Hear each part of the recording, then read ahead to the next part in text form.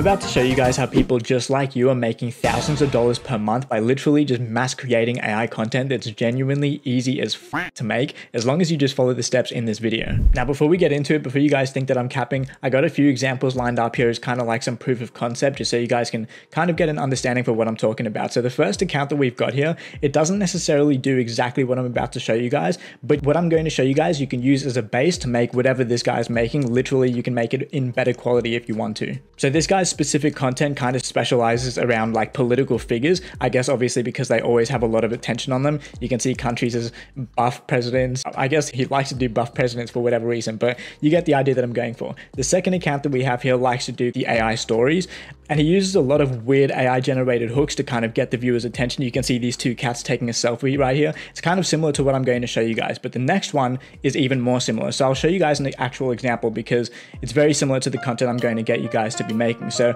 right here, you've got Ronaldo, and you've got like a Greek statue, I guess, and then they fuse together into one. So now you've got a Ronaldo Greek statue. He's even doing a creepy smile and everything. And that's the majority of what this guy's posts are kind of like. Let me just go to this one, show you guys another example. So you got Stitch from Lilo and Stitch, and then you've got some, I guess, oh, it's meant to be Godzilla, and then I guess he eats him, fuses together, and spits out a fusion of the two animals. And then the last example I'm going to show you guys is probably the most viral guy that I've seen. You can see right here, his pinned post has 82.5 million views. Then we've got 88 million, 58 million. He gets tons of views, and all he does is exactly this. So he basically puts together a compilation of two different animals, then fuses them together, and then creates some kind of like hybrid animal, similar to what I just showed you guys. So you got like a shark and a rhino.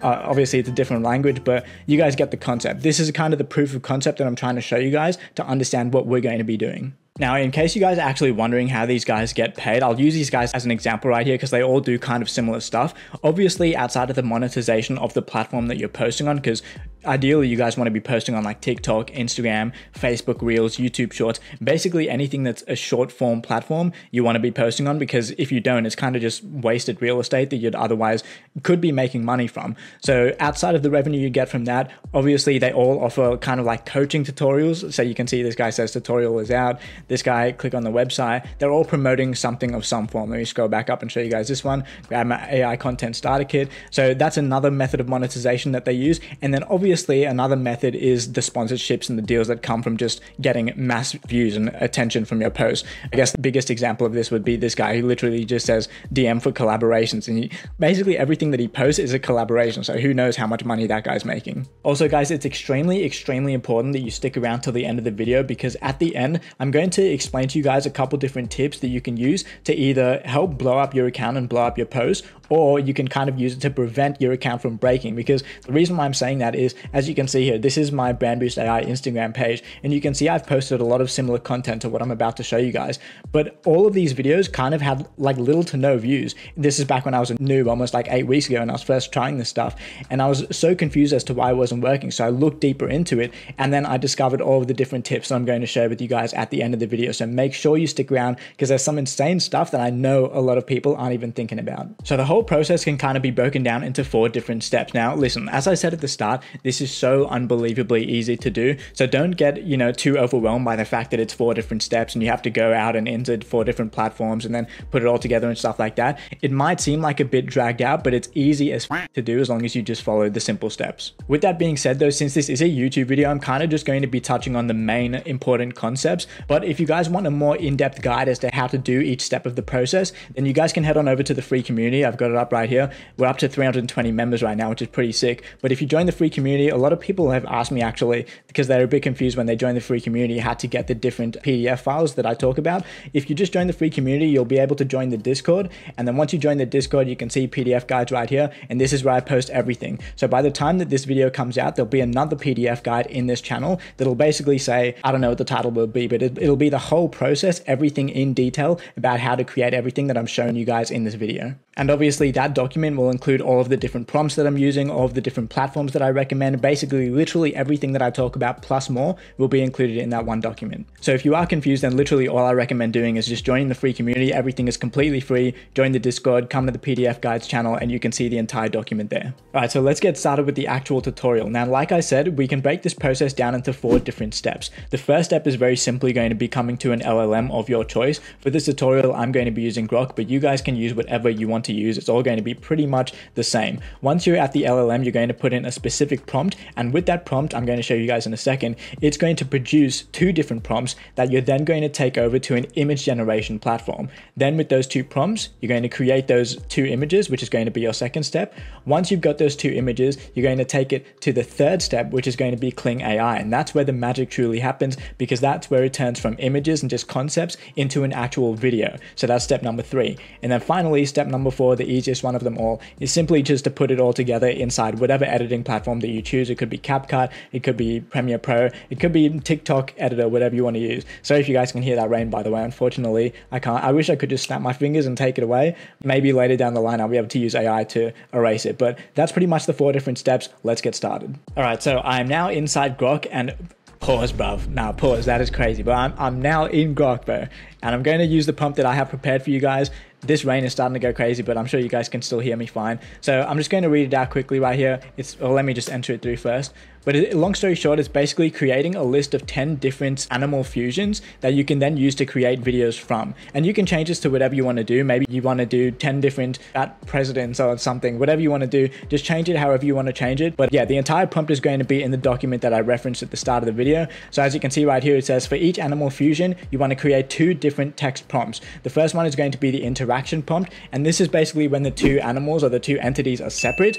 And then the second prompt is going to be the hybrid prompt. So this is the image that's going to be created when the 2 entities are then joined together. And then what we do with Kling later on is we fill in the gap between the 2 images. So as you can see right here, I provided an example using a dog and a dolphin, and I'm going to show you guys that exact example later on with basically what we created. So it says right here, the interaction prompt is basically a playful interaction between the dog and the dolphin, and then the hybrid prompt is a fantastical hybrid of a dog and a dolphin seamlessly fused together. So as you can see right here, it's provided 10 different examples that you guys can then use to generate content with. So we've got a peacock and a cheetah, an elephant and a hummingbird, octopus, tiger, a bunch of different stuff. And if you guys wanted to as well, you could easily just change the number from 10 to 100 if you want to, but I'm only doing 10 just so I can kind of get an example to show you guys. But yeah, whatever you want to do, you can alter it to kind of fit your needs. So now that we've used the LLM to produce these image prompts, all we want to do is literally as simple as just copying and pasting these 2 different image prompts into whatever image generation model that you want to use. So I'm not going to show you guys the whole image generation process, but as you guys know, I would recommend using Glyph. It's what I've used for all the generations that I've done, and I literally have a video that I posted maybe 2 weeks ago about how to do this whole process. The reason why I recommend it is because you can literally use pretty much every good image generation model that you want to use. So I'd probably recommend Flux Pro V1.1 Ultra or Flux Pro 1.1. It's not too much of a difference. But yeah, if you guys want to use Leonardo AI or Midjourney, it's pretty much the same stuff. All you would do, let me just copy and paste this example. So you come and copy this and then you paste it over here, and then cool, you just click generate. But I already have images generated for you guys, so I'm not going to sit here and explain all of this. Now let's move on to step number 3, which is actually the big step, Kling.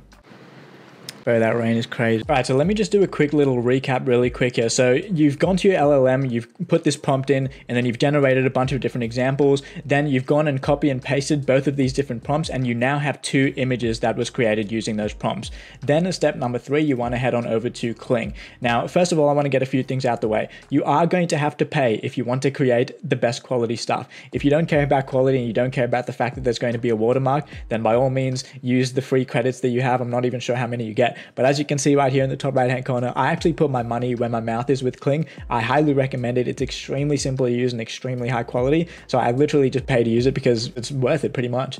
So once you're in the Kling interface, you want to go on over down to the left side where it says AI videos. Simply click on that. And then once you're at this page, it's very, very simple. So now you've got your 2 images and you've saved them wherever you wanted to save them. I've got them right here. Now it's very simple. All you want to do is you want to get the image that you want to start the video with. So for me, it's going to be the dog and the dolphin separated. And you simply drag and drop it right here. Bang, it'll take a second to upload. And then once you've got it uploaded, you'll notice that you can add another keyframe. Now, all this means on the left side where it says start is kind of self-explanatory, but it means this is where the video is going to start, right? And then all you want to do is you want to click on the end frame, click right there, and then you do the exact same thing. So now the frame that I want to end with is when the dolphin and the dog are combined together to form the little majestic dog fin. So I'm going to drag and drop, do the exact same thing, and then it'll fill up in a second once it's finished uploading. Cool. And then it says automatically switch to Kling when adding an extra frame. So I believe that you can only do this with Kling 1.6 if I'm not mistaken. But regardless, you pretty much want to use Kling 1.6 anyway because it's the highest quality. So I don't see why you wouldn't do it. So now just to recap, we've got the starting frame as the two separated animals, and then the ending frame as the two animals that are joined together. Now onto the prompt. So the prompt for the video might actually be slightly different to what you might expect. So this is the prompt that I'm going to be using here. And it basically just says a dog and a dolphin fused together to form a single hybrid animal. And the reason why I think it might be different to what you might expect is because you're probably thinking that it should be a long, detailed, extensive prompt explaining the descriptive language of each different animal. And for images, I'd completely agree with you. But for whatever reason, at least in my experience generating videos with Kling, I've noticed that the simpler and the more clear your language is, the easier it is to actually follow whatever it is that you're talking about. So a lot of the time I'll literally just do like a one-liner prompt, something similar or pretty much exactly the same as this, and it'll pretty much do exactly what I want. There are times where sometimes it might be fiddly and you might have to adjust a certain language or add a few extra descriptors, but for the most part, a simple prompt will work fine. And I just wanted to correct myself real quick, guys, because it looks like since the last time that I did this, Kling actually updated it to make it so that you can only use the keyframe to keyframe feature if you have the paid version. But I believe the paid version of Kling is literally like $7. Let me just double check to make sure here. Yeah, literally $7 a month. So if you guys want to make content and you guys want to make money, then trust me, a $7 investment isn't gonna hurt you. Alright guys, so the fourth and final step is literally going to be the easiest of them all. All you have to do, go to whatever editing software that you want to use. I'm using CapCut right here. Then all you got to do, this is the video that we created right here, remember? Literally just drag it into your editing software, drag it onto the timeline, and then use whatever music that you want to use behind it.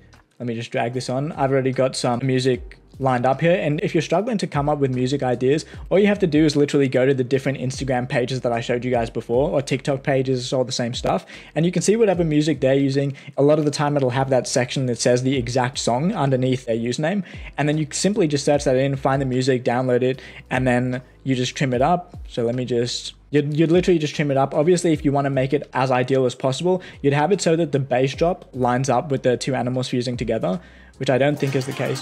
Whoa, okay, I know that's loud. But yeah, long story short, you line it up so the bass drop happens just when it'd be somewhere around here, and then you literally just export the video, and that's the end of it.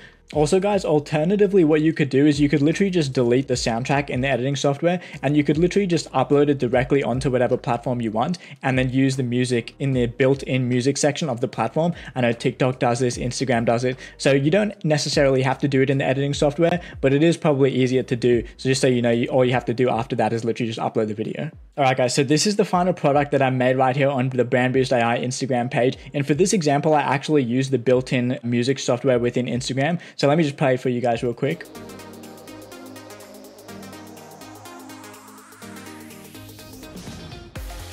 All right, see, and the bass drop kind of lines up with them merging together. Cool. Now, I do want to mention, in case you guys forgot, you're probably wondering how there's only 2 likes. And here's the thing, guys, okay? All of these videos flopped. And if you're wondering why, this is where we're getting into the tip section that I mentioned at the start of the video. So there's a couple of things that you guys need to make sure that you watch out for when you're creating your accounts, when you're uploading your videos. So let's get into these final tips. So the first thing that you guys want to watch out for is you want to make absolutely certain that you're not using a VPN, or that a VPN is not active when you're actually uploading the video. To be honest, it should never be active when you're on your account to begin with, because here's the thing, every social media, especially TikTok and especially Instagram, really hates VPNs. And I say especially those two, but even YouTube does as well. So you never want to risk it. Just don't use a VPN, because as soon as the platform notices that you're logging in from multiple different IPs, it's going to flag your account. It's going to say you're in zero viewer jail until the rest of eternity. So just make sure you're never uploading or using a VPN when you're active on the account. That's number 1. All right, so number 2 is kind of where we get into the mythical fairyland stuff that you guys just kind of got to take my word for, okay? Because there's not a lot of information on the internet. You just got to take my word for it. I don't know what to tell you.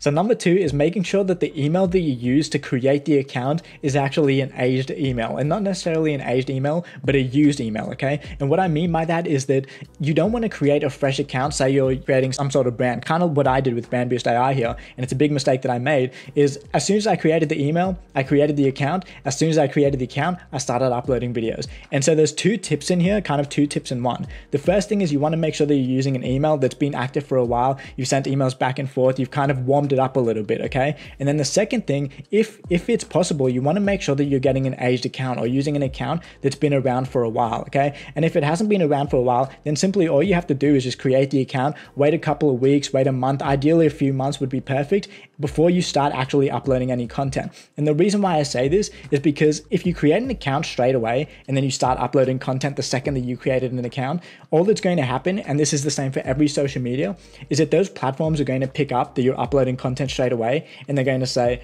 yo, something ain't right, bruv. This account literally just got created. It's uploading 20 videos every second. This thing's a bot. Let's either ban it, let's suspend it, let's just shadow ban it, let's make sure it gets 0 views. And that's pretty much exactly what happened to me, guys. So I broke every rule that I pretty much just told you guys. I created a fresh email, I created a fresh account, and then here's tip number 4, okay? Tip number 4 is that you need to make sure that you warm up the Instagram account. And so I literally f***ed up every single thing with this account, which is why it got like pretty much 1,323 too. So this is obviously abnormal stuff, okay?